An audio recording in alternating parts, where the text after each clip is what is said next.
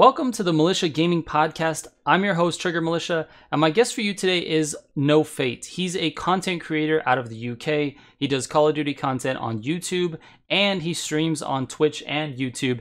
And we had a great talk. We talked about his content, we talked about my content, we talked about YouTube and how the algorithm affects how your channel is getting seen. It was a really good time. He's a super genuine guy, and his content is straightforward and to the point. I really, really appreciated him coming on the podcast. So without further ado, No Fate. Let's go.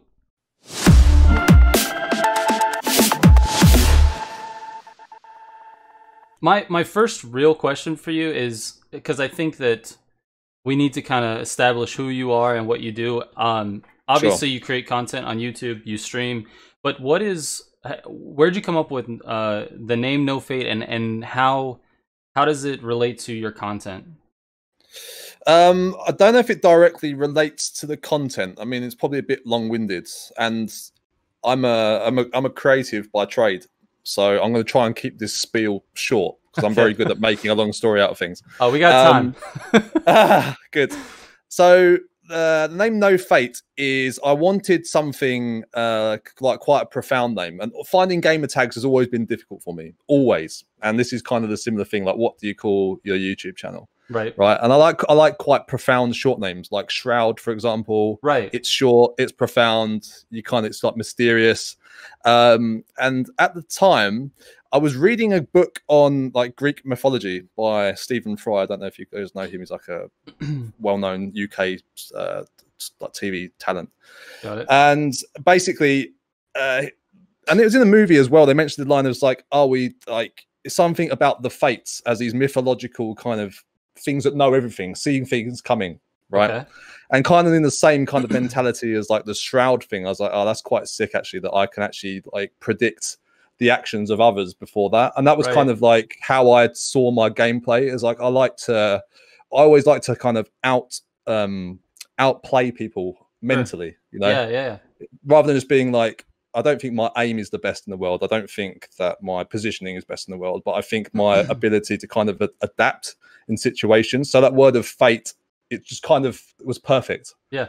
And then that other thing of kind of knowing your fate was the thing. And I went through like a whole stack of names, man, literally like 3 days. I got these notes on my phone and I would just go back to it. And, you know, I would stress myself out so much about what my name should be. And then a friend of mine was just like, "What? Give me the top three." And he's a creative as well, so he's very good at this kind of stuff. So he said, "Just give me your top three." And as soon as I said my top three, he said, "Fate." The Fate one, that's it, done. It's cool, super cool. Yep. And it kind of opens up to like some very good imagery and design. That's why I got obviously like the all-seeing eye kind of logo like, on the merch and stuff like that. Yep, I like it. Yeah. So that was kind of the thing. And there was a YouTuber back in the day. He still does stuff, but he was Blame Truth, and it's kind of like a similar vibe name. So as soon as I come up with No Fate, I was like, oh yeah, that's quite cool. It's kind of like Blame Truth. It's got that kind of vibe to it. Yeah, no, I like it. So, I just wasn't sure. Like I thought maybe you see like certain like religious tones, not to this one, but like to other people's names, and I thought maybe like the play on words for no, where it's like you know fate, but you don't know fate. It's weird. Yeah. It's kind of cool. Thank you. That's why I liked it, because it's kind of it was different, and it just didn't. Yeah, it wasn't just a textbook kind of like gamer tag name. Yeah, that's cool. That's awesome, man. I like I was watching a few of your Call of Duty videos, just like your curated content, and then I kind of popped into a couple of streams. I'll be honest, I don't really watch streams that much. I spend most of my time creating content and then working. I work a regular 9 to 5. Yeah, gotta pay the bills, you know. Yeah, man. But anyway, I watched a couple of your videos, and what I noticed about you is that you're really short and to the point. And I think I was curious if that's like, is that a specific strategy that you consciously made the decision to be short and to the point? Like, is that something you decided to do? I guess so, yeah. And this probably opens up to like a billion other bigger questions. But just for me personally, I'm the type of guy, and I've always been like this through my work as a designer, as a creative, and I just don't like to mess people around. I cannot stand it when I'm being like oversold to, or like there's too much there's just too much crap in the middle, you know. I just want the meat and the potatoes, right? Yep. So that's always I would never kind of like, I've made a couple of videos, right, where it's kind of like clickbaity, you know, where it's kind of like, oh, I've kind of dressed it up to be a bit more than it is. And as soon as I've made it, I've regretted it instantly. I'm like, this isn't me. It doesn't make me feel good. I know I'm kind of like tricking people, and I took it down. You know, instantly, straight away, I took it down. Yeah, and that's amazing. I think I think it's part of especially when you're starting to build a channel, people know, right? Especially these days, people like YouTube is such a big part of people's lives. People watch videos. I don't have the stats, but you know, people watch these videos all day, every day. You can kind of see through a video and a creator that's like out there just to make you, you know, click and buy stuff, right? Yep. I think a lot of people don't like that. So it's part of my intention to just be like, well, okay, what is the kind of, you know, what can I give you as a viewer? I want to give you something, you know. And it really does hurt my feelings when I get comments when people go, oh, like you talked about this thing for like 2 minutes and you didn't get straight to the point. If I do that, it's probably because I'm giving you context as to what I'm about to say, you know. But that is the whole idea, really. And a lot of my videos, I don't know if like how many you've watched, or especially the gun build videos. There's so many kids out there just going like, oh, I had a really good game with this gun and therefore I'm going to show you what this loadout is, right? But there's a billion other factors in the game that could make you get that great game. You know, there's too many other factors. But the fact is, that's why I do a lot of my own like testing for the weapons and try and give you pieces of information that go beyond just like, oh, I had a good game, here's a loadout, you know. I sort of oh, go ahead, sorry. I sort of recognized early when I was making content that I was looking at things that I didn't like when I was watching content, and I wanted to make something that I would actually watch and appreciate.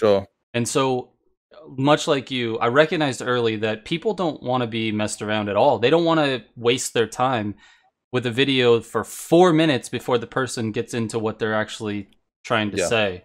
And a lot of times I was watching videos that the actual meat and potatoes could have been maybe a minute worth of content, right? And the rest of it is just all filler and opinion. And so I like the fact that you made that decision, because it's very true to a consumer or a content consumer centric channel. You're making this stuff for the people that are going to be watching it and consuming it.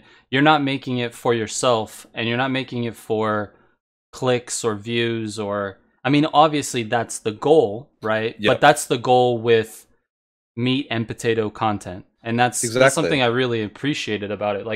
Like before Dave introduced us, I didn't really have any context of who you were. We were just kind of like thrown together a little bit, and so I started going back and watching the content. I really appreciated that, because it's something that I personally try very hard to do. And just like you, man, when you said earlier, just now, when you said that it hurts your feelings when you get a comment that's like, oh, you spent too much time doing this, man, when I get that comment, I'm like, oh, I'm so sorry. Like, I'm not trying to waste your time at all, you know? And anyway, I really did appreciate that. I think you recognized thank you, man. No, honestly, that means a lot. But yeah, like those kind of comments is I actually try to, like, you know, I go back to the guy and say, okay, what part did you feel that I did? Because I've got one, like my best video, which like I just checked it today, is like over 300,000 views, and that's like massive for like a channel my size. It's huge. And it was one of those, typically, as always, you don't really expect it to get that much attention. And it was really just like, I woke up in the morning and I kind of saw on like vidIQ that a lot of people were searching on like how to unlock this gun. And I was like, I haven't done it yet. So I'll go ahead and I'll just, again, to give some information, I will just, every match that I get into, I'll write down my findings. Like, you know, I tried this, I tried that. And that was more of the point. The video is like, okay, well, I've only got 10 matches, because this gun, you have to do this thing in 10 matches. So, but I've only got 10 matches to try and find this core piece of information to help these people out.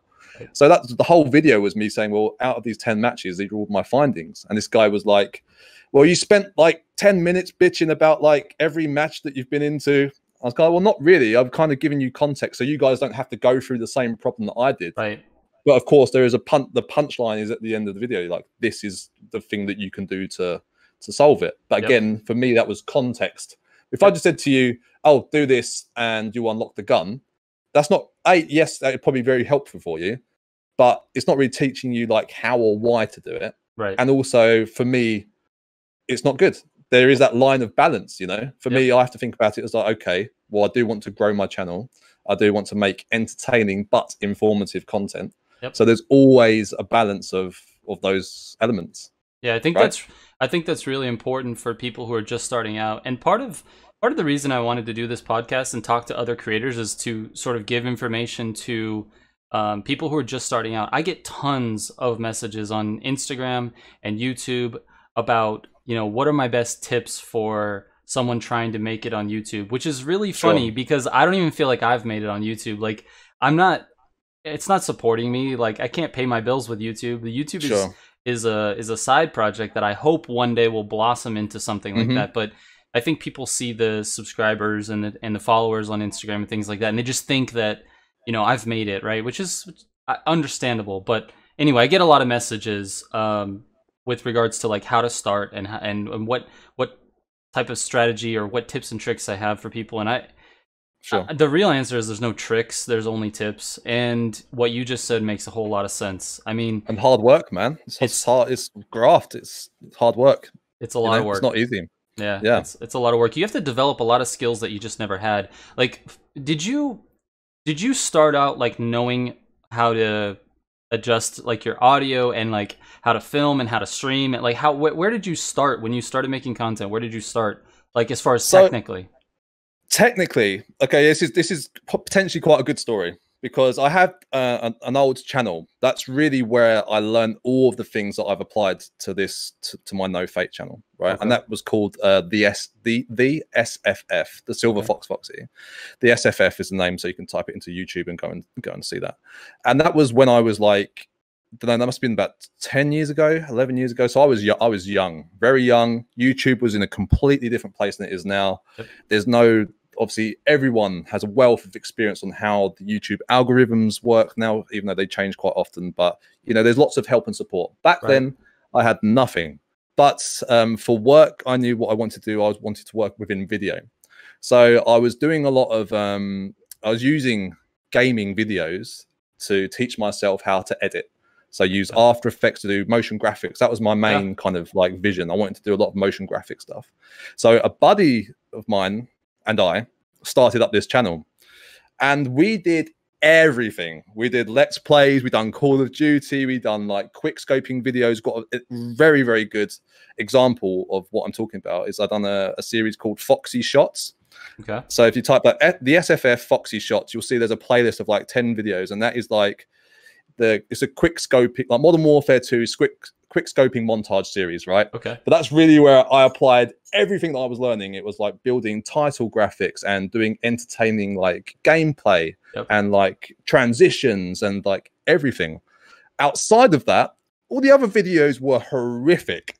I was doing some when I was super depressed and I was just talking to people. You couldn't even hear my voice. Right. So I've been through a lot of bad videos to get to where I am now, you know? Yep. So that's the thing. Another comments I get on this channel is like, oh my God, like you look like, a 50K channel, like subscriber channel. Yep. That's because I've had an atrocious time about 8 years ago learning all this stuff. So that obviously this channel just looks super polished, right? You know? Right. But yeah, so that was kind of like my background was I wanted to get into video. So I used YouTube as like a medium to learn and to teach myself all that stuff. And again, that kind of told me what kind of creator that I wanted to be. I knew that it wasn't like I wanted to help people, but I knew I just wanted to play. That was the thing. I wanted to show people my skills. I wanted to do like very fast, high action gameplay. But that was the things, they're the things that I wanted to, when I went on YouTube, they're the things I resonated with, right? Yeah. But then you might ask me, well, how comes now you're just making this very informative, like helpful content? And that's because I'm just reading the community, right? The community, I can see the community. That's what will work. Yep. And if I was to give a tip for anybody who's starting a channel now, it is that. It is kind of read what the community is looking for. What would be a very strong series of videos to start off with. Don't bite off something too big.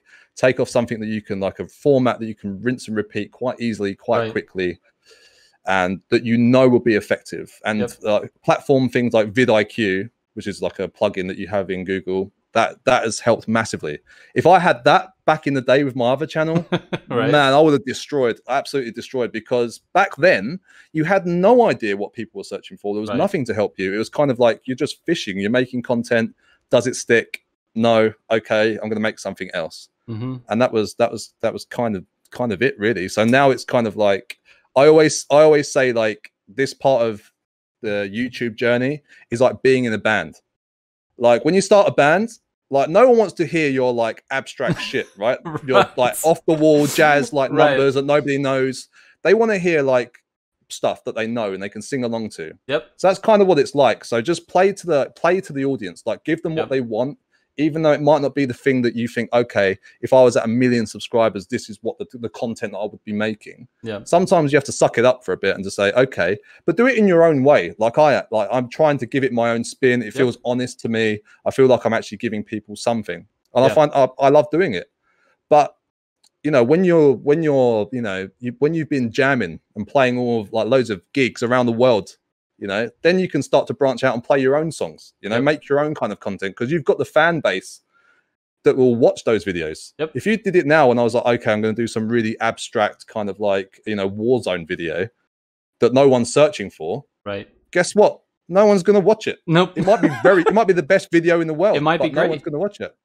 But when you start to build up a fan base and you've got 10K subscribers or something, then you know, okay, well, even if I make a video about me cooking dinner, maybe, you know, 500 people will probably watch it because I have the fan base that's actively interested in my content. So I think that's a very good. I love that. I love that analogy about the band analogy. Is perfect. It's absolutely perfect, because if you follow a band, like you love a specific band, you follow them from when they were very, very like small all the way through their rise, and then the tail end of their career where maybe they've grown up, they think a little differently, and they start making the music that they really wanted to make right here when they started. They start making that way at the end of the career. So it's very interesting. I love that analogy because it makes so much sense to me. And I feel like that's exactly what you and I have both done, because, you know, the content that I'm making now is very informational. It's very helpful. But I would love to just make a series of like for me, I make Need for Speed content, but I would love to make a series of like Apex videos, and I would love to make a series of like, I've been playing Grounded lately. I would love to make Grounded videos, but like my audience isn't gonna watch that at all. So I have to sort of build it up to this, and I want to get people to like me and the type of content that I make, like the style of content that I make, so that I can bring them with me into whatever it is the next thing that I really like making content for. And I know a whole bunch of them are going to stop watching content when I switch games, if I ever do. If I ever just go away from Need for Speed and go to something else, I know a whole bunch of them are not going to follow. But I'm going to have a solid base of some people that will kind of come with me. I hope. I really hope. But yeah, of course, because I think it kind of splits into two categories. You've got people that are like they're very much into you as a person, as a character. Right. So it doesn't matter where you go or what you do. They obviously come with you to watch you. It doesn't matter what you're doing. They just love to see you. And then there's other people who obviously just like your content, the things that you make. So as I say, there's always going to be a divide. And I don't think you'll ever kind of make 100% package of everyone that you can bring over to you. It's hard, you know. But it's it does. I think that's probably one of the only things on YouTube like that makes sense. The fact of like, if you stream or if you upload different games, then obviously you kind of split the market, right? And you're not going to get a big fan base because people don't know what you're going to post next, and you're going to lose interest. But other things such as like streaming on YouTube that breaks your algorithm, no idea, and that really confuses me. Do you feel like it does? Do you feel like I've had multiple discussions with many other YouTubers, and they all say completely different things. So Dave, for example, who streams all the time, he says to me, it's absolutely fine, just unlist your videos so they're not VOD. So Okay. just after you stream, just unlist them, and it doesn't break the algorithm. Okay. Another guy that I play a lot with, another very good YouTuber, a similar level as me, called Exceptional. He says that every time he streams, the following videos that he makes absolutely tank, like they go down straight away. So he's noticed a massive difference. So that's why he's given up streaming on YouTube. Okay. So that's why I'm literally, today was the first time that I've officially moved over to Twitch, because I done a kind of like a test week, and I think this is another good point of like, if you're like this small, it's still a very good time to experiment. Sure. So that's why I done a week of no uploads, and I just streamed every day, just to kind of see how it did. And that's when I kind of first noticed that the following videos they sucked, like they're really bad. Yeah, like really, really bad. So there's part of me that thinks that it is true, but there's nothing I can go and check to say, oh yeah, because I streamed, this is bad, So it's kind of like witchcraft. You don't really know if it's real or not. I think YouTube is not really set up to be a streaming platform. I mean, they're obviously very good for curated content, stuff you can upload. But as far as a streaming, like gaming streaming platform, I feel like they're close, but there's still some things that I think they need to straighten out. And I've been streaming about once a week, and I'm getting ready to switch it to twice a week on YouTube.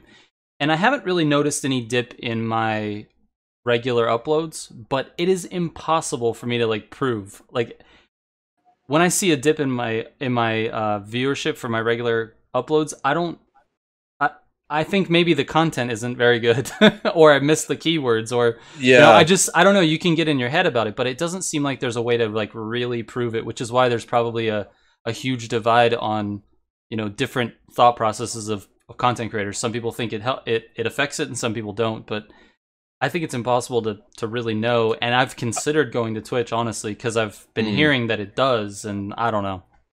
That's the thing. You don't know. So I'd rather just not run the risk of like, I've seen it, I feel it. Because I've uploaded videos recently, I was just kind of like, what has happened? Like all the views have gone.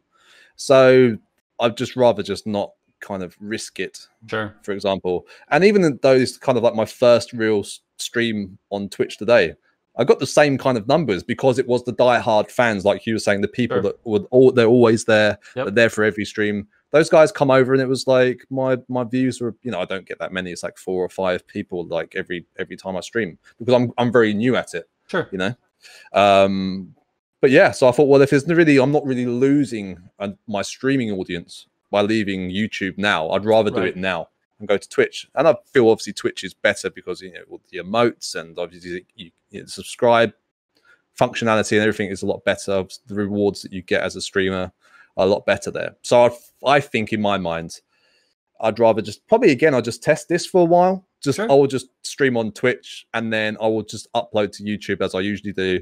And if I start to see my views go back up again, I'll be like, okay, again, there's no proof, but I'm kind of getting the feeling that he was probably damaging, which is so weird, because what I think, weird. Like, it doesn't make any sense. You would think, okay, my mind was like, well, what I'm offering is my YouTube audience to see me, to see me play live, capture content live. They can be, they might feature in the next video, all of that great stuff.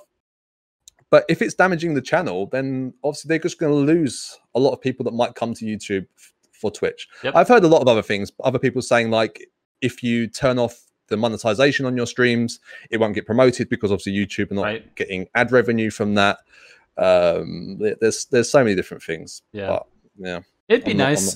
It'd be nice if YouTube was to come out and clarify it. It would be really nice, because for me, with a base of around 20,000 people that are subscribed to my channel, I get a healthy number in my stream, just purely based on numbers, and so I've never been able to stream for more than like, I don't know, 2, 3, 4 people. I did streams like 2 years ago on Mixer. No one showed up. So to stream in front of like a consistent 40 to 60, 70, 80 people, because there's so many people that get the notification, is like, it's amazing. It feels really good, and I don't want to take a chance and go away from that, even though a lot of those people probably already have Twitch accounts. Twitch has been such a juggernaut in streaming that I can't imagine that many people that watch streams on YouTube don't have some sort of Twitch Sure. account or can't transition, but I'm just so nervous about it. Like I've thought Yeah, well, about maybe you could, like you say, you're thinking about doing an additional day of streaming. Like maybe make that a Twitch day and the other day a YouTube, and then just slowly kind of like see how it works. Again, if you're not sacrificing that day of streaming that everyone always knows and loves, then really they're going to feel like I get an additional day, but all I have to do is go over to Twitch. Right. So right. Don't know. Yeah, that's actually not a bad idea at all. I'll definitely consider that. I appreciate that. I didn't even think of that, to be honest with you. I was either like on or off. That was it. Yeah. You kind of drip feed these things, you know, just kind of maybe test it, see what happens. Test it and see what happens. To switch gears a little bit, how is your regular like non-gaming life and gaming life? How do those things interact, and like how do you balance all the stuff you do for gaming and all the stuff you have to do for the regular 9 to 5 or whatever you have going on? Yeah, sure. So everything obviously is a bit weird at the moment because of the virus and everything. So everything's still. So I'm a freelance. My job is a freelance creative. So I'm an editor, like video director. So I do commercials and all video related stuff. Cool. Yeah. So at the moment it's very dry. There's not a lot of work going on because as a director, obviously you're on set with a lot of people, so they're pretty much non-existent anymore. As an editor, a lot of the agencies are kind of like working from home, so there's really not much work out there. So at the moment, and this is, you know, it's lucky in a way because I've been able to apply a lot of my time to the channel. Sure. So for me, normally before everything kind of hit, like the virus hit, it was very much like an evening thing, or because I was freelance, my hours were all messed up. So, you know, I could be at home with no work for 3 days and then I get a phone call and say, oh, you've got a job for 2 weeks, you know, and then it's kind of like, okay, then I would switch to evening mode. I'd have to do all of my, you know, uploading or, you know, content gathering in the evening. But now it's pretty much full time, other than I'm living and breathing YouTube at the moment. And it's cool, but obviously then you kind of have to split your brain between just normal stuff, making sure I'm around, you know, for the girlfriend, doing things, being sociable, going out, not staying indoors, because I could quite easily just sit here all day and do my things. I'm very like I'm a very tunnel vision guy, you know. Like once I have a task, like I have to finish it, you know. So it's kind of when I'm making a video, I go like, well, I don't really want to leave that because I'm in the flow, you know. Yeah. So yeah, at the moment it's all cool. Now I'm just trying to figure out like a good kind of like a regime. So like every day it's like, okay, now I'm looking at Twitch more. So it's like, okay, it's Monday tomorrow. I think that I might do actually the whole week. I might do like at least a 4-hour stream every day, minimum 4-hour stream every day. And just kind of see if it grows. If people come because I'm doing, you know, a longer stream, I might get a new audience just from Twitch. Who knows? I'll post to YouTube, let everybody know that I'm streaming there, try to grow that. Obviously, as I'm streaming, I'm trying to gather content for YouTube and just trying to make something that I'll have a bit of a battle plan every day to do it. But at the moment, it is kind of like I'm lucky enough that I can focus on it. And like you said, kind of see where it goes. I imagine, like you say, that you got a 9 to 5. It's very difficult. Like you have to do stuff and you have to kind of do YouTube and things in the evening. Yeah, that's where you kind of have to like shape your content to fit your schedule, right? Because I uploaded a video recently and it took me 11 hours to make. Like I literally got up at like there was an update. I woke up at 7 a.m.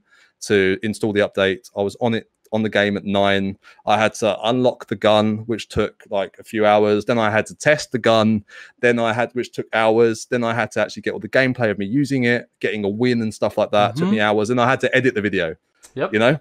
So that's like, you couldn't do that if you was just like working in the daytime. Nope. You'd have to do the thing of like, okay, I'm going to unlock it and then just make a cool video, you know? Yep. It's like a shorter version. And by that time, guess what? There are, 5 or 10 other YouTubers that have already done that and then put the video out. I'm so glad that my Need for Speed content doesn't, okay, well, hold on, let me back up. So Need for Speed doesn't have any more updates. They're done. The last content update was in March. So that's how long I've been making content on a game that's literally not being touched. Anyway, so now fast forward to now. I'm so glad that I don't have any more updates, because those days where there was something new or something that the community needed to know about right now, Those were such difficult days. I feel mean, ya. you have to, like you just said, download, play, gather your thoughts and make sure that it's true to your channel, because you could just throw a video together on something and it could be complete bullshit, and you could put it out first and be the first guy out. But if it's bullshit, the people that are going to watch it are like, you're not going to gain audience. So it has to be true to you. So for me, I overanalyze things. So it takes me longer. I hated those days. So in some ways it's good. I don't have to worry about updates or new cars or anything like that. But in some ways I wish the game was being updated, because it would really propel the content. Yeah, it gives you fresh content. Yeah, right? yeah. But I have the same thing. Like I had the other day with the new update. Yep. Okay, like I could see people that I follow that I respect. They uploaded, they get videos up 4 hours quicker than me. Yeah. But that's because like they unlock the gun, they go in the game, they get a win with it, and then they just post a video. Yep. And it's a lot, and they get so many views. Oh, I know. So many. I know. But I think I think I'm not giving you anything. Right. Anyone could do that, right? But that's why I spend all the time testing and stuff. And I believe, and a lot of people say this, is like, you will be rewarded for that someday at the end, because the people that watch my videos, usually I get such good feedback and I get so many likes and comments, because they go, wow, man, everyone else is not showing me this or has shown me this content. So although I'm probably a bit late and I do miss out on like thousands of views, I'm probably going to get a lot more subscribers and people that would come back to my content. Yes. Because of that. I hope that is I truly do believe in making better content rather than being fast. I think you're absolutely right. And this is a great tip for anyone just starting out. Make content that is in line with a long-term strategy. Don't make content that's clickbait. Don't make content that's like just because you're first but it doesn't offer anything. Make something that is going to make the viewer happy every time. And I would sacrifice views for that type of content every single time, because I think it is a better foundation for which you're building your channel on. I mean, it's just better. It's better. It may not get you the views. I mean, you're not going to get 100,000 views right away, but you're going to. I think that's the point. I think that is the key point, is that people expect to get a lot very quickly, and that kind of drives you to make very bad videos. Do you compare? Sorry, go ahead. Sorry. I was going to say, I think that makes you make bad videos and makes you rush. It makes you put up bad content. It makes you kind of like fish for this ideal kind of like instant million view video. That, it just won't happen when you're that small of a channel. YouTube will not promote your video that well enough for you to get that. So you're better off just making like incredible content, like whether it takes you twice or 3 times as long as anybody else that's making videos. People will notice, and that's what will separate you from the others. Which later, those channels that a dime a dozen, they will drop off at some point. They might be good now, but they're just they've got nothing else in the bag. Right. If you're bringing up content that no one else is making, that's the best thing you can possibly do. Yeah, I was going to ask you, do you ever compare yourself to other Call of Duty content creators and other YouTube channels, like whether it's intentional or unintentional? Do you ever kind of find yourself looking at other channels and kind of seeing like what is that channel doing that I'm not doing, or you kind of just have your head down and work on yours? I think you have to, realistically. I think anyone who says it's like, if they say, oh, my stuff is completely original, I don't get any inspiration from anyone, is a liar, because you're obviously watching content on YouTube. That's where you're in that space. So there's always people that I watch. I'll try and think of some names in a second, but there's always people. There's a guy called Trap God, and I think he was one of the first. I think he's not huge, but he was one of the first people that was he was really stats heavy. He would get the guns and he would like bring you like every single stat, and for me, I felt it was too much. It was too much information. By the time he got to the end of the video, I'd forgotten half of the information that he told me. But it gave me the idea of like, that was, I think, one of the times when I was like, I think I need to dig a little bit deeper, and I could go even further with the stats that I bring. Again, it might take me a bit longer, but I kind of saw the how the audience reacted in the comments to his videos.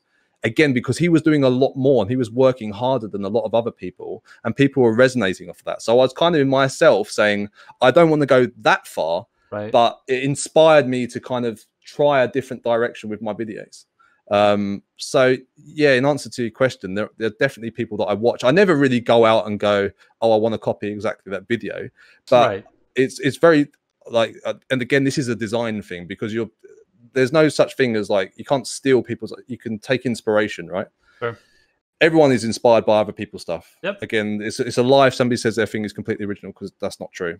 You're always inspired by something. So watch other people's videos and find elements that you like. Sometimes I will go out and I'll try and just refresh my thumbnails. And I'll go, okay, I'm going to look across YouTube in the Warzone space. Who is making the sickest Warzone thumbnails right now? Ones that stand out to me and go, that is epic. I want to be able to make that thumbnail. Yep. And I'll jump into Photoshop and I'll rip that thumbnail. And I'll just take the elements that I like. Oh, maybe he's put a shadow on the text that I think is cool, and I've not tried that in mine.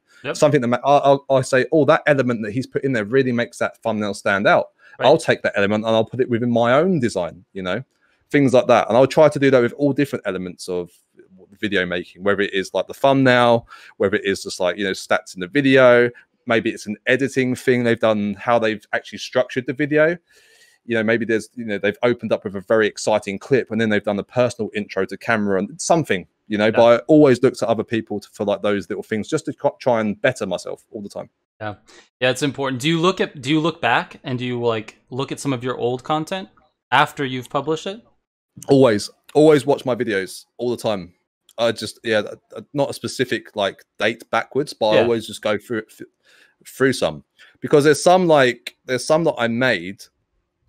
And this was a few months ago, and it was like a gun build for a gun in Warzone called like the Bruin. And like, I remember no one was using it, but I knew it was a monster and no one was using it. So again, like I made a very kind of like detailed video that wasn't too much info, but it really kind of like summed up the weapon. And I don't know why, but that one really worked. Like for me, when I watch it, I go, like, damn, man, it's a really good video. It's perfectly structured, it flows nicely. When I watch it, I'm entertained by it, and it's my own video. I'll watch it and I can just sit there and watch it. So then I will always go back to that video as kind of like a like a bookmark, and I go like, okay, sometimes I'll watch it before I go and make a video to go like, if I make it as good as that, I'm super happy, And then there's other ones, because there's like within vidIQ, it kind of shows you can go and like it kind of analyzes your channel and tells you like what videos are not working so well, like what's not getting the watch time, or etc. And I will go and look at those videos and go, okay, so what could I have done better in this video? And you watch it, and sometimes things jump out at you, sometimes they don't. Sometimes you think, oh, it's a great video, like what's wrong with that? But again, YouTube algorithm all comes into play.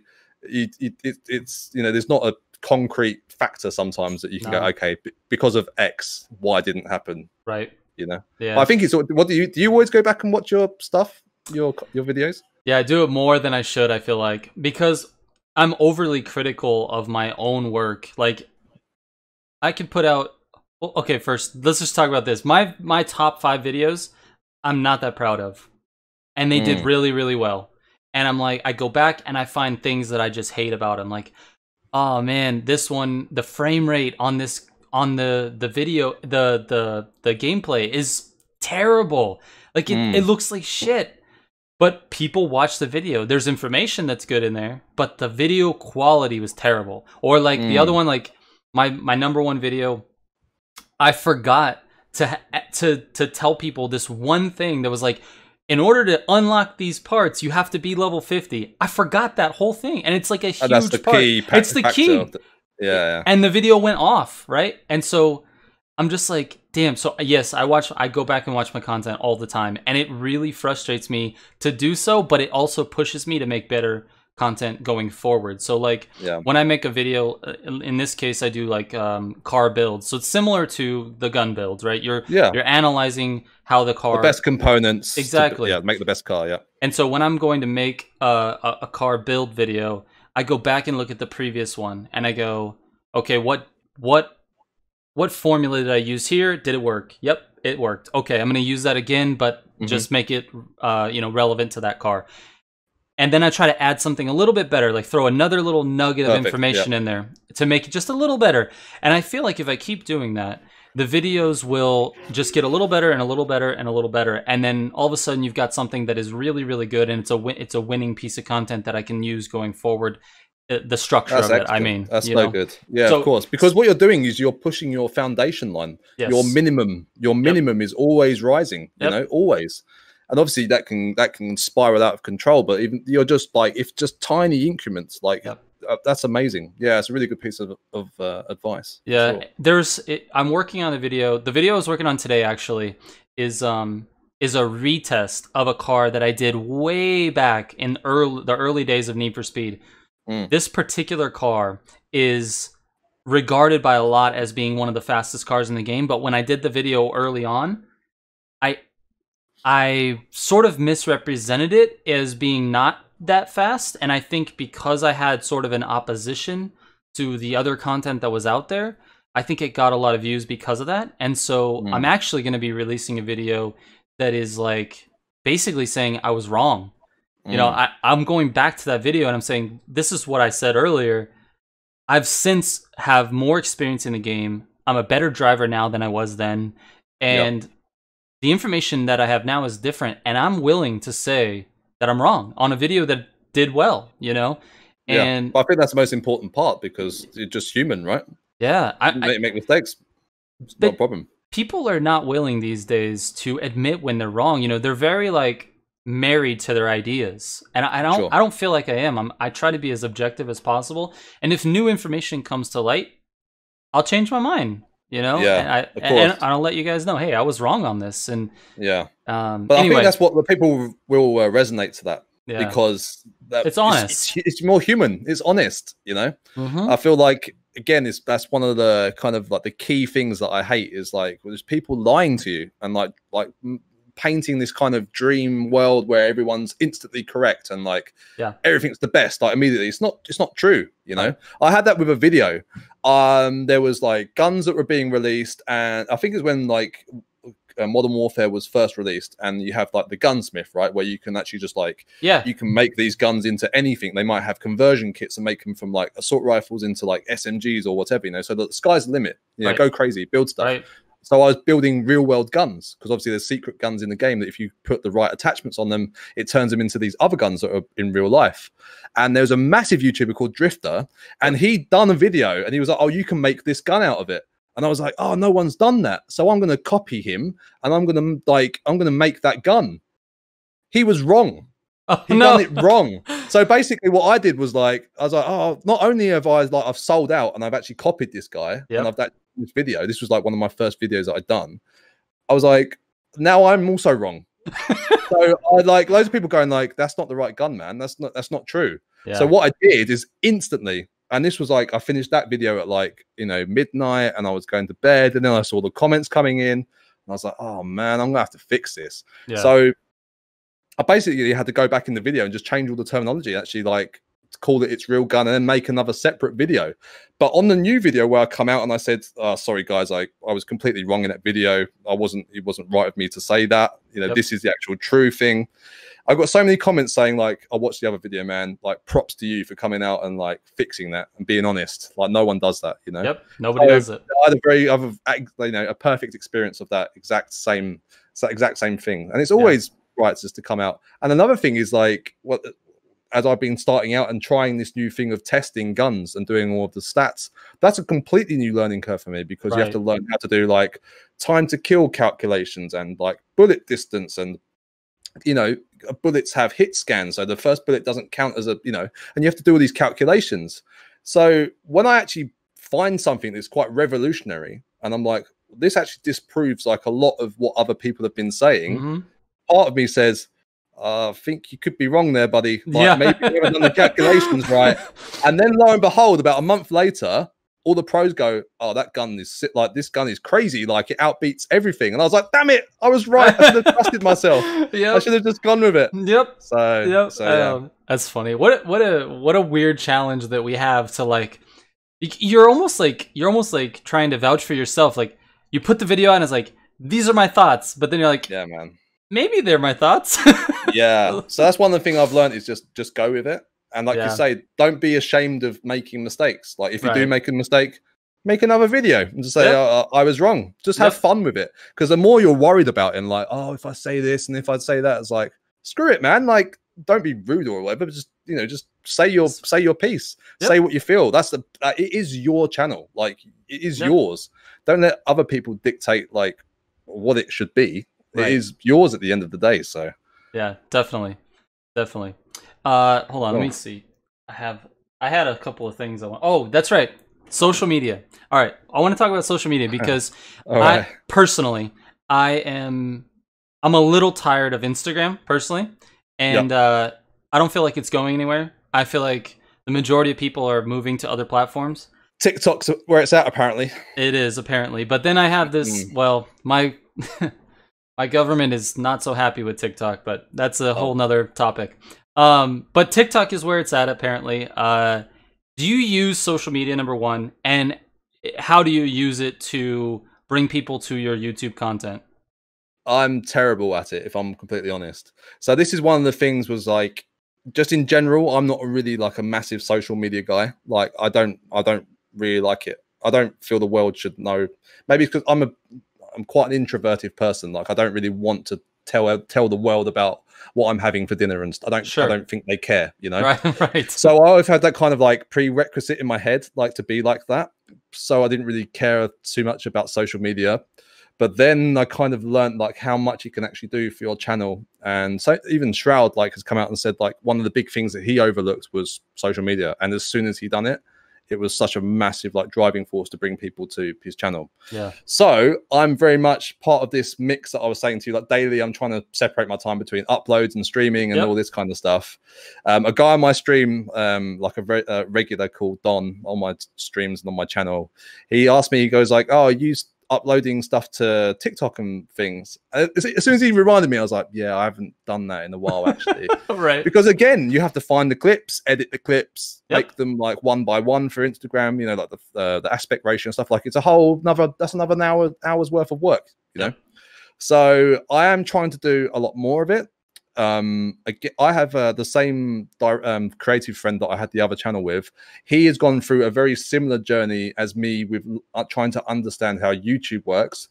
As a creative, he's trying to promote himself on Instagram, all of his designs and all that kind of stuff. So he's having a very interesting time learning how the back end of Instagram works, like how you can get big on Instagram. Right. So he was teaching me about that. But then if you go on Twitter, it's like, okay, how does Twitter work? What's the kind of driving force behind that?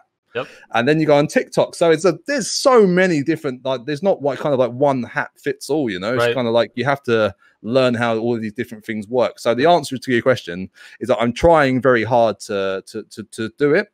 I don't know how well it does because I don't have much experience with it. But all I've heard is great things about how much it can do for your channel. Again, but you have to kind of think about, well, if I'm posting to TikTok, are they funny? Are they informative? Is it entertaining? I mean, they're very short videos, so it has to be kind of like, for me, it would have to be super hard hitting, like clutch gameplay of me taking out 2 squads or something really like cool, you know? Yeah. Or something very funny. I've heard like funny videos work, but obviously that doesn't fit with my aesthetic. Right. So yeah. It's. How about you? Do you use it or? Yeah, I use it, but I feel like when I go to create that piece of content specifically for Instagram or TikTok, and I don't use Twitter very much, but those 2 platforms, when I create something specifically for those 2, it feels like that time would be better spent putting that effort into a YouTube video. Like it just feels wrong to me, even though I know what it can do. I mean, there's lots of examples of how social media has affected people's channels. To me, it just feels like a waste of time because I'll spend an hour, you know, looking for a clip within a certain stream or looking for something, and then, you know, editing and putting the captions and like trying to make it fit the Instagram model.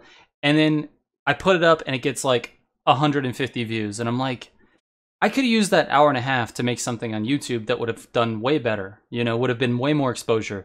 But I know that it works. I know that it can work. I just don't spend enough time doing it. Like, sure, I feel like we're kind of in the same boat with that. Like I should be doing it more, but I just I don't know. I find myself like either it's laziness or it's I don't know what it is. I think it's a routine thing. Honestly, I think with me it's a routine. As I say, I don't generally have a daily routine of it outside of trying to do it for my YouTube. Sure. So I feel that like the times that I have done it in a few weeks is like it would be like I will literally take my laptop and my hard drive to bed and I will cut something and I will just post it on TikTok or Instagram or whatever. Yeah. And it will just be a very much I remember I got that sick clip today, so I'll put it on my hard drive and then I'll do it like the last thing I do before I go to sleep, Yeah. But I feel like if I did that and I say, okay, every other day when I go to bed, I will do that, and I will find something and I'll put it on, then that kind of gets you in the habit. And then for your making content, obviously at the moment, as say you're in a very similar position to me, it's the same as like when you're starting YouTube or starting whatever. If you're not doing anything, nothing's going to happen. Yep. So you have to like push and push and push and push, and don't look for the success. I imagine that's what the thing that's in my head all the time is that same saying. Like I say to myself, don't expect anything right now. Just keep putting it out there, putting it out there, putting it out there.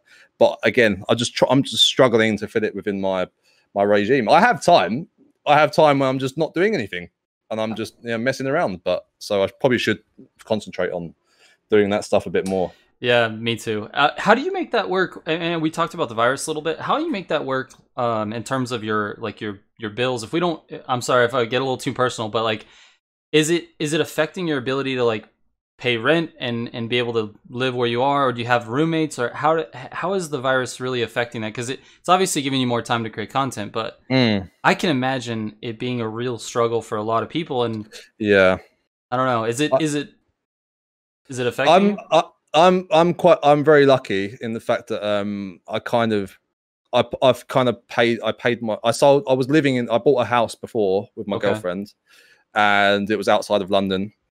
So it was like a bigger house, and we was like, we don't need all of this. We don't need all this stuff. It was kind of like in like suburbia. Okay. So like we're obviously still relatively young. I mean, I'm in my 30s. My girlfriend's like late 20s. We was like not doing anything. We was commuting into London, which took us like 3 hours of our life every day to go to work. Wow. We're like, we're too young for this. We need to like live our lives. We've never lived in London. So we sold up and we moved to London. And I've paid the rent for the house or the flat that we live in London for the year. Oh, wow. So I'm lucky enough that until December, I don't have to worry about rent. So that's the only reason I think why my girlfriend even lets me do this is because I've already paid the rent. No, she's amazing. How long have you been with her? She's super supportive. We've been together. She's probably going to kill me. I think eight years. Wow. It'll be our 8th year together. Wow. So yeah. And not married or anything like that, right? Not yet. No. Not yet. No. So that's hilarious because I was with my my girlfriend for 14 years before we got married. Wow. Yeah, I think I'm on a very similar path, man. That's insane. So yeah, I'm going to use you as a reference. There you go. You got. Yeah, it's working out for us. Militia 14 years. Yeah, that's exactly right. It's all good. It's exactly right. But no, she is amazing. She's super supportive. She loves her thing is that she loves watching me either play zombies, Call of Duty Zombies, or she loves me playing like RPG games. Okay. So like Ghost of Tsushima. She loves The Witcher 3. Loves it. She would often ask me, "Is like, oh, when are we going to play that again?" You know, Zelda. She loves watching me play Zelda. Does she play? She doesn't. She does play occasionally. Okay. But she would rather watch me play. Okay. Because she doesn't like know how to play, so I think she's not got over the hurdle of like, oh, I actually need to physically like learn it. Yeah. You know, so she's very much, especially the way games are these days. You know, they're beautiful and like cinematic, and it's like what playing a movie, right? Yeah. So yeah, she's more than happy enough to like I will play it, and she will just like watch and tell me. Like, she loves telling me where loot is. You know, she's like, oh, you missed a mushroom. You missed something. Like, yeah. I was like, yeah, good spot. That was really good. I never saw that. Right. So she's my second pair of eyes, and That's she's also awesome. very good for zombies because she takes down notes when we try and do Easter eggs and stuff. Oh, nice. So she's like chief note taker. So yeah, she's really good at that kind of stuff, and she likes it. That's awesome. So I'm very grateful, to have her and to be in this situation. Yeah. But I imagine like it's if you're looking to YouTube to pay the bills, like at this level, it doesn't happen. So I imagine a lot of people are not are in a bit of a worse place and need to pay bills and stuff. Yeah. Luckily for me, I I work in the cycling industry, so when this whole thing hit, I thought we were gonna have bike shops closing down left and right. God, yeah. They're so busy. But it went the opposite. It exploded. It exploded. Even here in London, like I've got literally an Evans, which is like a I don't know if you know, it's like a massive chain of bike shops. Okay. The queues down the road for It's crazy. for the bike shop because everyone's cycling. Yep. And everyone's getting punctures and needs cycling stuff. So yeah, it exploded for us, and I work Business in sales. Is booming. Oh, it's insane, and so it feels it's a little bit bittersweet, right? Because a lot of people are like, "Oh man, 2020 is the worst year.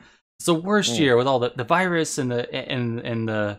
For us, the election's a huge thing. I'm sure it gets talked about internationally as well. But for us, it's like we're so divided, and we have the virus as well, and so there's a lot of like turmoil. But for me personally, I'm like, man, 2020 has been great. I've sold more bike product than I've ever sold in my entire life, and the YouTube channel went from like basically I was sitting at like 1,000 subscribers in November of last year, and it just over this 6 months it just exploded. So I'm like, well, that's massive. That's crazy. I don't even know what's happening. I just, for me, it's so bittersweet.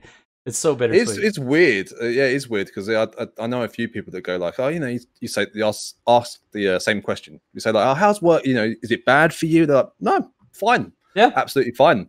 My girlfriend, she got she's freelance as well, and she got a year's contract at an agency the week before the lockdown happened. Wow. And they're all working from home. So yeah, super lucky. So she's just here at home. She works very busy. She's super busy. But yeah, that's incredible. Very lucky. Yeah. I'm so happy that you have a supportive spouse because it makes a huge difference. Like for me, this was like a dream. Like I recognized a few years ago that I didn't want to work a 9 to 5 for the rest of my life, right? I just want to be able to create content and work in gaming because I love gaming. I've been gaming since I was, I think, 4 or something. I mean, it's a huge part of my life. It was always like this escape for me, right? I could get away from regular life, go play games, and it was bliss, right? But so a few years ago, I realized that I don't want to do 9 to 5 for the rest of my life. I don't want to be that guy. So I started creating content, and at that time, we were boyfriend and girlfriend, and she was like, "Go for it! Like, just do it." She was very, very supportive, and it meant the world of difference. It was like, I don't think it could happen without her supporting me. And she actually does like all of my graphics, like all my thumbnails, all of my she's so very involved. So I don't know. It's nice to hear that you've got a supportive spouse. That's super as well. cool. So it's like, I think that's a kind of definitive moment in a relationship when it's kind of like, because obviously there's a million different relationships and people have their problems, but I think when you found someone great when they just accept who you are. Yep. And I think that was a massive problem with me, and that's one of the reasons why I stopped the old channel like years ago when we got to like 8,000 subs. Because I've got a son. I had him when I was 19, so I was very young. And at that time, that was the time when I had the channel, and I was having to make very kind of like tough decisions then. And when I was a kid, right, being like a paid gamer wasn't a thing. It didn't exist, right? It didn't exist. So we didn't grow up with the culture of like, oh, you could play video games for a living. Right. And that's when like YouTube was kind of young, because we were signed to Machinima. I don't know if you remember Machinima, but they was like a gaming network channel. People who watch this might know it. But like it was back in the day, and that's when like the YouTubers that were blowing up were getting signed to it. And we just got signed to it, and it all kind of like fell through for some reason. I can't remember the reason. But it was kind of like I had to make a decision where it's like, well, I need to either become a stereotypical good parent, or I need to like continue this dream of being a YouTuber. And back then, it wasn't like it was now. It wasn't like, oh, you could get paid like millions of dollars or pounds or whatever to do this. Right. But now part of the reason why I'm doing this is like, she has helped me so much to be like, you don't have to fall into this stereotype of like not being who you are. Right. If that's something you wanted to do and you've always been good at it and you've always wanted to, you've loved doing it, then do it. Now you've got an opportunity. Like say, like you're not working for whatever reason, you've got the time, you've got the skills, you have the applications, like just do it. And it's been so refreshing for her to actually support me to do that, but also to be like, it's making me so fulfilled because I don't think I have to like hide from being a YouTuber. It's kind of like I could be proud and be like, yeah, I've got a kid, yeah, I'm 30 years old, I don't care, I'm gonna make like YouTube content. I'm going to show all these fools how to make cool content, you know? Yeah, exactly. I just be proud about it and like do it. It's been so cool. How old's your kid? So he's 13 now. Okay. So he's 14. So he's huge. And now he's super into games, and like he tells me how like rubbish I am at every game. He kicks my ass at Smash Brothers. Like he's really good at Smash Brothers. He's like pro level Smash Brothers player. Yeah. He's really, really good. That's insane. Yeah. Do you ever consider like helping him create content because he's so good that like would it work that way? Or I do, but he doesn't. He doesn't want. He's not interested. Got it. So he's got his own thing. But because literally like the bed. That's his bed like behind. So we kind of share because he doesn't live with me. So we kind of share office/bed. So when he's here, he sleeps here, and he has all of like, if you could see like from my angle, like the setup, got the PC, like double monitors, like, you know, full like gaming setup, like costs like thousands of dollars, you know, not interested, zero interest. Sits there on his Switch, plays like JRPGs and like plays Smash Brothers and stuff. And I feel that's like, I've obviously like encouraged him. And I've said, like, okay, if you wanted to do this, I'll look at, you know, what kind of videos do you watch? Do you want to kind of make some? But he's not interested. So it's kind of like, I feel with children, it's kind of like you have to kind of show them the path, you know, and if they want to walk along it, then you support them, but don't try to force them to do it, you know? Yeah, I think that's... Sometimes they need a little bit of a nudge because obviously they're lazy. So, Right, exactly. No, that's a great strategy. Like, just kind of show them the options. And then with the one that they pick, then you can kind of help them down that road.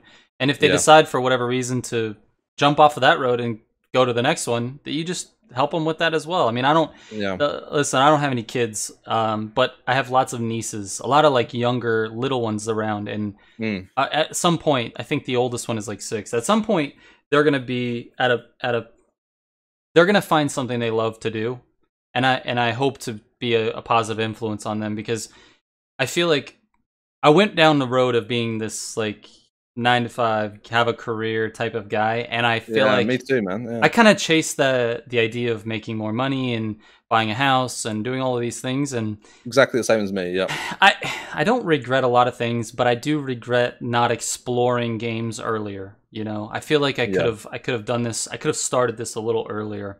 But anyway, it is what it is. I mean, I'm where I'm at now, and we'll just keep going. But I hope to be able to be that influence for those little ones later on, and that's awesome that you do that for your kid. It's awesome. Yeah, I've got a friend of mine as well, and he's like he's I think he's like mid 30s, and like he's got 2. He's just literally had another baby, and he was saying to me, he like on our old channel, he done like one series of like The Last of Us, like a playthrough, and he's got like a beauty, like he's got a voice for radio, you know, like he's got a perfect, like he's got a very intelligent guy. He's very like he's quite funny with what he says. I said, like, dude, I said, you're perfect for this, man. I was like, you got to do it. Just get a capture card, and he plays games. He loves indie games. I said, oh man, you've got like a niche, like. Yep. Do it. And then he finally is like, you know what, man, after seeing your channel, he's like, I'm gonna do it. And he's got, you know, he's got 2 kids, he's got no time, but it's like he does these reviews, and now he's getting some attention. He's like, I'm so happy that I did it. And again, because he kind of like fell into this idea that he's like, oh, that's not who I can't be like that because I am this person, I'm a father or whatever. And like what you're saying with the house, that was the dream that I was sold by like my parents and my peers when I was younger. It's like, oh, you need to work 9 to 5 and get a good job and buy a big house, and that's success.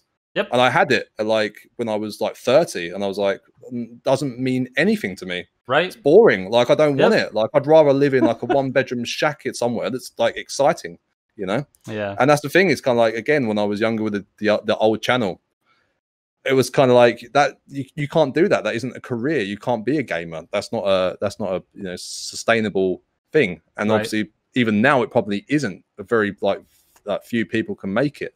Right. But it's still something that you shouldn't not pursue. You know. Right. Right. Yeah.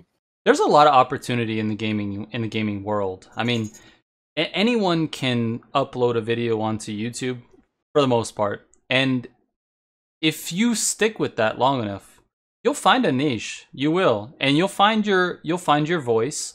And if you're doing it consistently enough, all of your content in the beginning is going to be absolute shit.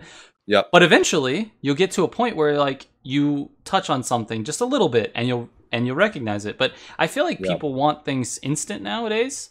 They want that instant success, and I don't think that happens in content No. creation. I mean, not really, unless you're like really lucky. It never happens. It never happens. It never happens. You can't instantly be good at, like, amazing at something, right? You know, like it's. But that's the thing. It's obviously how it's portrayed, and you can't see these like 1 million+ sub channels every video explaining how they're so good. It's just obviously they make videos all the time, right? And that's it. But obviously, people watching that go like, "Oh, I want to make a video," and they make a video, and it doesn't look like, you know, choose your biggest like YouTube celebrity, but like it doesn't look like that. So instantly they get depressed, and then they stop doing it because it isn't what they thought it was. How long have you been making content? Man, years. Like I was saying, if I take the other channel, that was like 5, just like pure back-to-back making content. I think like 10 years. Wow. Probably more. But again, I'm making video. Making videos is my job for sure. Obviously, it's not the same for gaming, but you know, making commercials, making stuff that sells, like that's my bread and butter. You know, as we say. Yeah. So years. Yeah. I wish I started sooner. I bounced around so much. Like, started about 4 years ago. I started just like trying to figure out what I was doing. I had a blog. I was heavy on Instagram, and then I tried to stream, and that worked out terribly. And then I finally kind of realized that YouTube was the path. But I had to teach myself everything. Like, from day one, I didn't know how to use Adobe Premiere. I didn't know how to capture my game footage. I just knew that I liked doing it. Like, I liked trying to figure it out.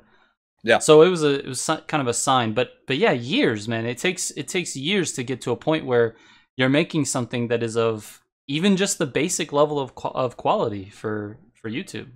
Yeah, of course. That's the thing. It's a skill, and it takes years. There is no secret to it. It is just years and years and years and years. Like I said before, I've made a lot of shit, man. A lot really bad stuff. Like, and that's how you learn. And you do it. Like, every time you make a bad video, there might be a new skill or something you've learned in there, you know? Yeah, exactly. But yeah, I think if you have the interest in it, and it's like what you find it exciting to do, that's the thing. Because I remember like sitting there, probably the gaming part of it was secondary in the very beginning. Like I said, the thing for me was like I wanted to do cool motion graphics. Sure. Know? And that was like and that was the kind of like the canvas for it, you know, was gaming. Yeah. And it kind of took off from there. But it's like I said before, if anyone's watching this and like wants to start their channel, it is just look around at people, like, and kind of take influence, but don't think you're going to be like them instantly. Just use little bits of, you know, things you like from their channel, and then just try and do your own thing, and just expect to completely suck. And it's completely fine to suck. It is. Yeah. Absolutely is. Where do you, looking towards the future, where do you think you're going to be in, let's say, 5 years? I know that's a long time, but let's speculate. Just on YouTube? Yeah. Where's your channel going to be in 5 years? I don't know, man. Like, with the way it's growing at the moment, I think numbers wise, I don't know. Like, just thought into my head, was like, when you ask that question, it's kind of like you probably want a figure, right? Of like how do I see the channel? But I don't know, man. I just want to keep doing what I'm doing, to be honest. And part of that advice is like, I don't want to set numbers. I don't want to, you know, trying to aspire to hit this kind of thing. I don't know, but the thing is, like what you were saying about like when you stream and you have like, you know, 50 people watching you, and you have that community of people. And one of the biggest surprises that I've had recently was just how freaking amazing like the community is. And that's what I was saying to you, like even the YouTuber community is like, we all help each other. If there's any information that we need, like, oh, how do you set up, you know, your OBS settings or whatever. I'm always talking to the dudes and being like, you know, like transferring information. And then to like subscribers, like, as I say, I always have a dedicated 4 or 5, like there's a guy called I do some shout outs, Polish, Antian, Don. There's all these guys that like come to my channel, and it's just so great to have those people. And I imagine if I had like 50 or 100, that'd be great, because I just love talking to these people and just like having this, like, you know, friends or family, whatever you want to call them, but people are just there all the time. And that is really just what drives me, you know. And the more and more that gets bigger, that's just like super exciting to me. Yeah. You know, it's not about money. I don't care about the money side of it. It's not really what I entered it for. Of course, if that happens, it's great.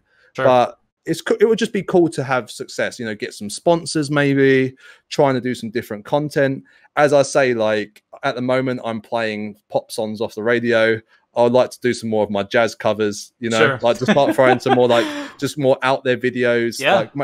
Go back to my roots. Maybe look at my old channel and go, okay, I love doing those, you know, quick scoping sniper montages. No one's done that in Warzone, but no one's looking for it. But maybe once I get a bit bigger, I can start bringing some of that stuff back that I did well back in the day. You know, making it more fun and more me. You know. Yeah.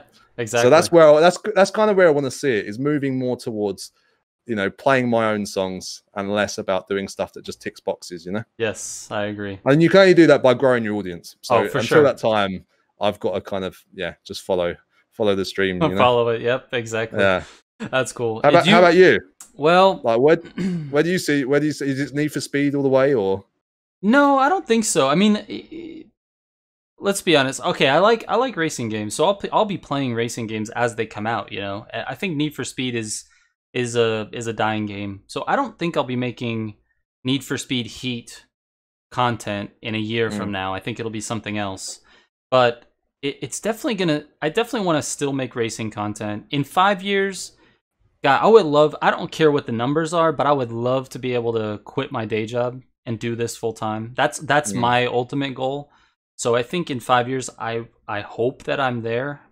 But I don't know. I mean, it's so impossible to tell. I mean, at the level I'm at now, I'm not making enough to pay the bills. I make a little every month, but it's not enough. You know, it needs to be like 10 times what I'm doing now to pay the bills. Of course, I've gotten myself into these deeper holes though, with the house and a car, and there's a little responsibilities that have to be paid for. So it's a little bit harder than if I was like, say, 25 and I lived in a small apartment somewhere and I could just like scrape by on, you know, ramen noodles or something like that. Exactly, every day. Yeah. But so it's a little different. But yeah, in 5 years I hope to be full time. I hope to be doing this. This is something I love to do. I just want to keep doing it. I want to do it all the time. Like I can't even turn my brain off when I'm at work, like thinking about I'm thinking about like, okay, what's that next video? What clip do I need to get? I'm always thinking about it, and so I want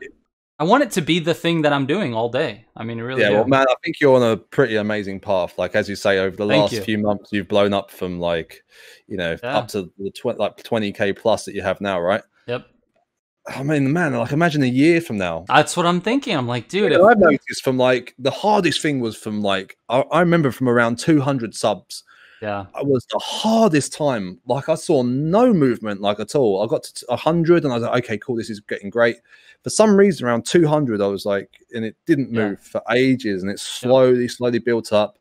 And then I think from about 500 subs, it really started to grow. I think I had that hit video come out, and then I started building upon that, you know. But then from 1,000, it's just like, whoop, like there's 50 a day, 60 a day. Like it's a snowball effect. Yes, it is. So I'd imagine like I hope that's applying to your channel, because I mean, if you're going, you got, what is, doing the math off the top of my head, you know, it's like 15K in like a few months, right? Yeah, went from 10, you know, like Jesus, man, that's 100K subs. That's, I made content for a whole year with like 100 subs. And it was just nothing. Exactly like you were saying. There's nothing. 100, 200. It was just creeping, like maybe 4 or 5 subs a day. I was pumped. I'm like, I got 10 subs today. Yes, you know. And then I hit 1,000, and it feels like YouTube just kind of like, I don't know. It just like you've got the checkbox checked now, and you can feel it, right? Yeah, I felt it. I was saying to my girlfriend, I was looking at my stats on my phone on the creator thing, right? And I said, like, it's gone. Like, I woke up one morning, I was like, this has gone crazy. I'm like, I'm getting so many subs, and it was like I had 1,010 subscribers. I was like, I could feel it as soon as I hit 1,000 subscribers. YouTube put me in that extra gear, you know, and it's just like, you've achieved this secret level, and now you've got an extra life. Here you go, buddy. It is. It's it's so much like that. Like, and then on top of that, I had a couple of videos like right after I hit 1,000 that were extremely popular. Like, I don't know what happened. I did the right research, or the content, for whatever reason, they popped off, and that exploded everything. I went from 1,000 to like 4,000 within a month, and then from there it was like every single day, 80 to 120 subs every day. And it's been like that for months. So I just keep trying to put out good content. I try not to look at that number, but it's really hard. Every time I open my phone, I'm like, let me check the number. You know, it gives me that, I'm a little embarrassed to admit it, but it gives me that little bit of like, that little good feeling in the morning. Oh, another 40, 50 subs. It's like an easy win, isn't it? It's good for your, like, the chemicals in your brain to go, yes, like positive thing, which is nice, which is always good. But the thing is with subs, it's kind of like, as you said, I think you said before, is like people kind of judge you by, like, they see your channel as like, oh, you're a success. And like you say, it's like, well, I'm not really. There's plenty of people that are bigger than me, right? But because it's like people know how hard it is to get like 1,000 subs. And I felt the difference is kind of like when you hit 1K, obviously people see you differently. It's like, I do. Okay, this guy means business. Like he's not like an under 1,000 sub channel. You know? It's almost like a test. He's in 20K. You know, he's doing it. You're cementing yourself in the industry, you know, so to speak. And that's like kind of like I don't find that subs really affect my views. No. Because I know from this hit video that I've got it gave me 1/3 of my subscribers. Yeah. And I know that like they don't watch my other content because it's kind of different. It's not, you know, this was kind of like a help how-to on video. Yeah. And the other ones are more like gameplay, like weapon builds. And I don't they didn't come for that. So I know they don't watch it, which is really like that video that I made that was so successful was probably like, you know, 10% of the content I make. Yeah. Do you know what I mean? So they don't watch my regular content. So I don't see, you know, I think I've got 700 subs from that video. So it's like that, I don't see 700 views instantly because those people watched it. Right. You know, if you look on your analytics, right, where it says like how many people who are like subscribed or not subscribed watch your content, right? Yep. And mine is like 96% are not subscribed. Yep. So I was like, well, what do they do, man? Like, obviously, then I think to myself, I was like, well, out of all the people that I'm subscribed to on my personal like YouTube and my No Fate YouTube, how many of them do I go back and watch? Right. And it's probably like 2% of the channels that I'm subscribed to. I don't religiously go through every channel I've subscribed to and watch their new videos. Nope. It's very, very few. I might just like someone's video, then I think, oh, he's worth a sub. Yep. And I might never watch it again. So I think, oh, okay, those people are pretty much doing the same thing to my channel. So what can you do? What you said, just keep putting out good content, and then you get those people that keep wanting to come back. But it's interesting because it elongates the whole process. If we go back to the band analogy, makes everything longer. We have to play the hits for a lot longer because the numbers need to be bigger in order to actually get the views. Like for me, you would think, if I've talked to my old self when I was back at 1,000 subs, and I thought if I was looking at future self with 20,000 subs, I would think every video I put out would get 5K views right away. That seems reasonable. 25% of my subs watch the video right away. Yep. Nope. No, most of my videos within a 2-day time are like around 1,500 to 2,000 views. That's only 10% of my subs in 2 days that are watching it. And then I go back to the analytics. Exactly what you're saying. About 90% of my views come from YouTube search. They're non-subscriber people. They're people that they've never seen my content before, finding it for the first time. It's really interesting. And that's what a channel with 20,000 subs, I can't imagine what it's going to be down the road when it's, you know, 100,000 subs or 200,000 subs. How many of those people are actually watching the content? Or is it YouTube pushing the content because you have this sort of authority within the algorithm? I don't know. I've heard it is that. I think it's kind of like when you hit, like I said, this 1,000 is definitely, it's a stream and they put you in this new category and you get promoted in a different way.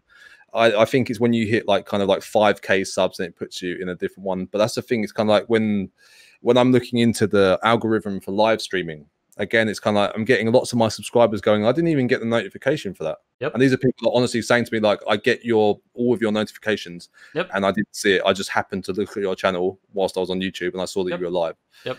And they're people that subscribe. So I hate to see what's happening to people, like, you know, what YouTube's doing is just to pump my content out to unsubbed people. Yep. You know? So it's a minefield. I don't think we'll ever kind of get to the bottom of it. No. But yeah, subs don't mean views. No, they definitely don't. And subs don't mean views. They also don't mean any like ad revenue at all. I mean, you could have 1 million subs, but if your videos are not getting any views, you're not getting any ad revenue. So in terms of like thinking of this as a career, for me, I want this to be a career. It's really awesome that I've got to 20,000 subs, but for me, the work is not done. I need to continue to put out good content because the views are what is going to make the difference and put me into a career YouTuber versus a, you know, just a part-time YouTuber. So exactly. Yeah. In fact, in a way, it kind of makes it harder the bigger you are, because it's like more of a challenge to drive those people to just sub and, well, to keep watching all of your content. And I think that is part of the, I don't know what, I think the algorithm has changed, but the part of the algorithm is like they view your metrics on people that have come to your channel, subscribe, and then watch more of your content. Yes. That says to YouTube, you're doing very well, and that is the content. And that all kind of stems back to what, you know, we were both saying, is like, just make really good content that stands out and is different and that people enjoy. Yes. So people will keep coming back because you're offering something different. And I think that is something that I will possibly look into as well, is like, okay, yeah, I want to kind of like go out and start playing my songs, but I think there will always be the reality of like, I will always have to cater to entertaining an audience, because at the end of the day, that is what you're doing. And it's about like, I don't want to, unless you're absolutely massive and you can do whatever you want because you've got billions of subscribers and viewers. And yeah, I think there'll always be a part of like, you're going to have to do something within your act to entertain. And that is the thing that's going to keep bringing people back, because again, like you say, you can have your subscribers, but if you're not doing something that goes like, makes them come back and go, oh, I want to check out what Militia's doing because I love that guy. You know, they're the people, like I say, they come for you, you know. You could be playing anything, but they come for you, you know. Exactly. And that comes from your personality. So that's, like I say, it's part of the act, right? It is. Do you I don't have anything more for you, but do you have anything for me? You have any questions about anything really before we wrap up? I think it's great. It's good. Yeah, great chat. Yeah, well, I really appreciate it. I didn't want to take up too much of your time, but I really appreciate you being here. And of course, I'll give you a full like intro. I don't know if you caught the podcast I did with Daddy Tracks, but it'll give you a full intro. I'll have your socials and all of your you know, all the plugs that we need on screen the entire time. So, like I said, awesome. I really appreciate you doing this, and we're gonna have to do it again. It was a good talk, and I'm curious to check in with you in like another couple of months and see where the channel is, and kind of see if you've maybe changed your mind or not changed your mind, or if you found new strategies that work. I'm very interested in seeing what other people are doing and how they're progressing along the content creation journey. So yeah, if you're down for it, we'll do it again in another couple months. And I'm completely down for it, 100%. I think this is really good because, again, it's like you go through this stuff every day, but sometimes it doesn't cement in, and just by talking about it, actually goes like, oh, actually, that's a good idea, or actually, I haven't really, like, you know, it's really good for us. But yeah, if you want to do it more regularly, then you know, I'm more than happy to do it more regularly and just chat about things, or whatever you want, really. Well, I appreciate it very much, man. I'm gonna wrap it up here, and we'll catch you on the next podcast. All right, man. Amazing. Thanks so much again. Yeah, thank you. Talk to you later. Bye. All right, we made it. That's the end of the podcast. Make sure you guys go check out No Fate. I'll have links to all his socials and his YouTube channel in the description down below. Thanks again to you, No Fate, for coming on the podcast. I know it's a lot to give up an hour or an hour and a half of your time anyway. All right, guys. Thank you so much for watching and listening, and we will catch you on the next one. Trigger out.